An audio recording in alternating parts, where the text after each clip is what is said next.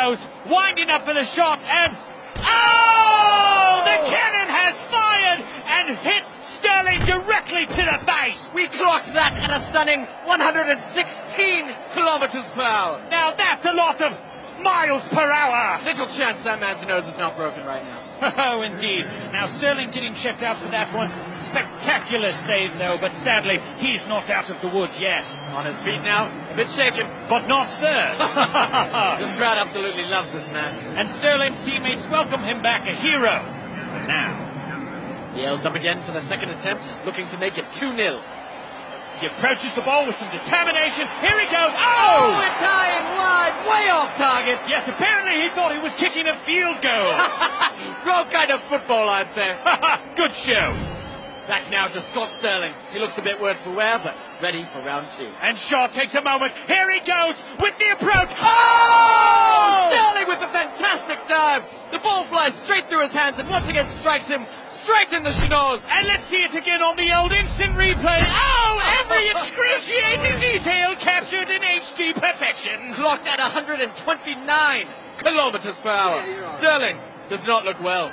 Two wonderful saves and two definite concussions. They may replace him at this point. He's done all he can. Yes, as his trainer takes him off the field like a mustached lion dragging a gazelle through the Serengeti. Adieu, Scott Sterling. Adieu. Yale now with their third PK. Richards is in the goal, bouncing like an infant girl. The crowd holds their breath as he goes in.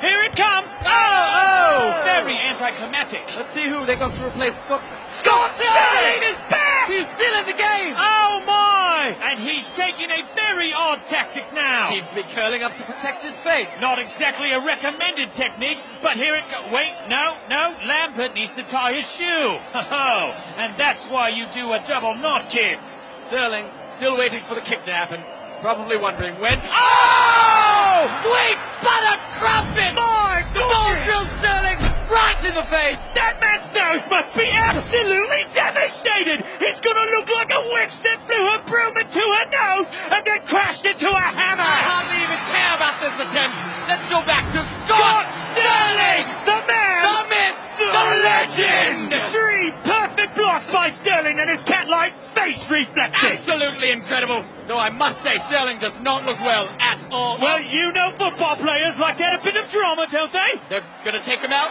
No, wait! They brought him a chair! Oh, a bold move by the manager! Bain sets up for the fourth attempt. And this, frankly, is a gimmick. He literally just has to kick it anywhere except where Sterling is sitting. There is no possible way that North Carolina can mess up this shot. Oh! 158 kilometers per hour! This man can do no wrong! Look at him beg for mercy when it's mercy that should be begging for him! He has looked death in the eye and said, take your best shot! To which Death replies by punching him in the face over and over and over again. If Yale makes this final shot, it's all over. But no! Oh, he misses, which means we're going to Scott Sterling! His face is like a brick wall. A brick wall that can feel pain and cries a lot. But where's Sterling? Oh, he seems to be crawling away from the goal. What is he doing? He's throwing away the bat. Oh! Sterling has done the impossible! He made it just right! What incredible instincts to crawl away from the goal like that! And his teammates rush the field, happy as a lark as they slide in! A Bernini sculpture of a finish! As his teammates carry him off on the stretcher of glory, we thank you for sharing this absolutely heart-stopping finish. Scott Sterling in his face of